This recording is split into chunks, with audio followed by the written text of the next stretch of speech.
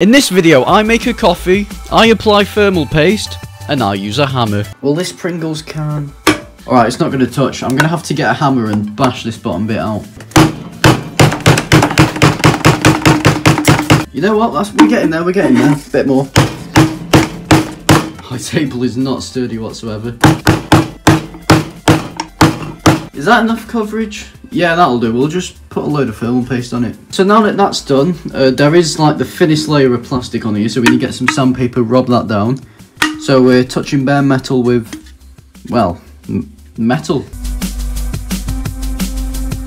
So now that the Pringle can's been sanded, we've got sort of a flat bottom there. We're just going to shove some thermal paste on top of the existing thermal paste.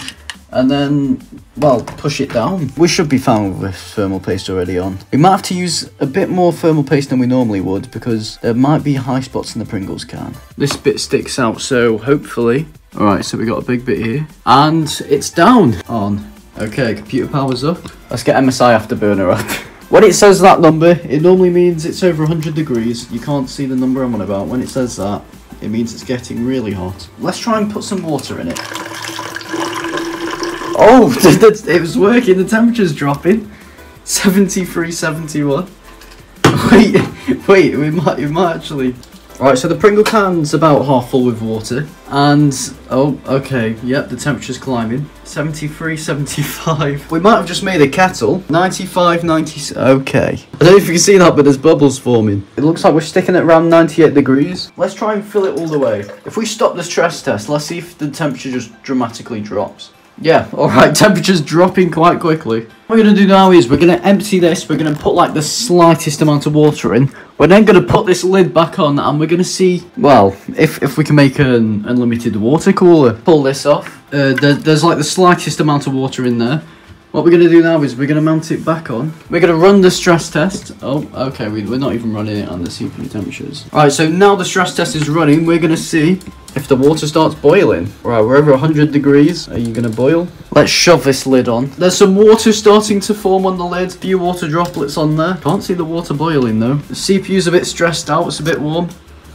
Protect your cherished pictures. I don't think we need to do that at the moment. Look, there's steam. There's steam coming from there. I don't know how you can see that, but we are steaming. We've just made a kettle. You know what, let's see genuinely if we can make a cup of coffee out of this. So we're going to add more water. I reckon you can make a cup of coffee with that amount of water, can't you? Yeah. Alright, let's shove the lid on. Let's turn this computer back on. Alright people, so we got the coffee, we got the milk and we got the sugar. So let's run a CPU stress test and, well, hope we can boil some water. Now it's above 100 degrees. Yeah, practically is. Oh, we're starting to get some condensation forming. So we are steamy on the inside of this thing now, hopefully. You know what? Genuinely, I'm surprised this is sort of working. We're at 97 degrees. This is on a stress test at full pelt.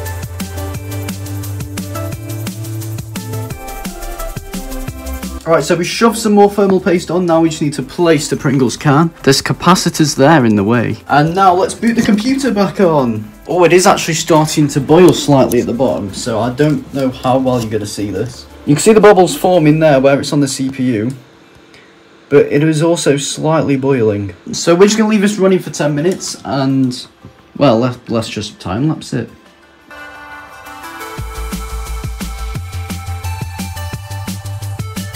And if you want me to write your username on this MacBook Pro, then all you need to do is like, subscribe, and comment cream. This has been running for about half an hour now, so what we're going to do is we're going to turn off the stress test. This should now come down to, well, whatever temperature the water's at. I mean, when I'm touched this, I'm not even joking, but that is quite hot. I can literally feel the heat from here. I'm assuming this, all this top bit's disintegrating, but... So the bottom of this is actually really hot. Right, this one's sticking at about 90 degrees, so we'll just say it's about 90 degrees. Oh yeah, look, I don't know if you can see that, but there's steam coming out of there. Alright, let's get the coffee ready. Alright, let's pour the CPU water in. That is actually hot water. Oh my god. Look at that. Okay, the water is actually hot. It's genuinely steaming. Now let's add the sugar. There we go. And now let's do a bit of a taste test. Oh, yeah, no, we definitely need milk in there. It is warm, I'll give it that, it is warm. For what was once cold water. Alright, this milk's probably cooled it down a bit. You know what? It's not too hot and it's not too cold. It's about lukewarm coffee. So now we've tested the Pringles can, let's see how well the stock cooler performs. Alright, so now that the computer's up and running, we need to, well, change the thermal paste on this. We've actually got proper thermal paste this time. I mean, well, I say proper, it's like the cheapest one on eBay, but about that much, would you say? Yeah, just shove that on there. Now, there are, oh, where's temperature? CPU temperature, there you go. So with the stock cooler on, we've got Prime 95 up, it's not running yet. That's going to be the CPU temperature, and we're going to run it in, well, now, there you go. Alright, I'm going to apply slight pressure to the CPU cooler. It looks like it's staying around the 57 range, 58 maybe. To be fair, the cheap thermal paste is quite good, because with toothpaste I was using it was getting about 75. We'll say that's about 60 degrees. So we can now stop this test. Alright, now we can take this off and see how well it's spreaded. Oh, that is good, it's stuck. Oh, look at that, that's exactly how you want it. So should you use a Pringles can as a CPU cooler?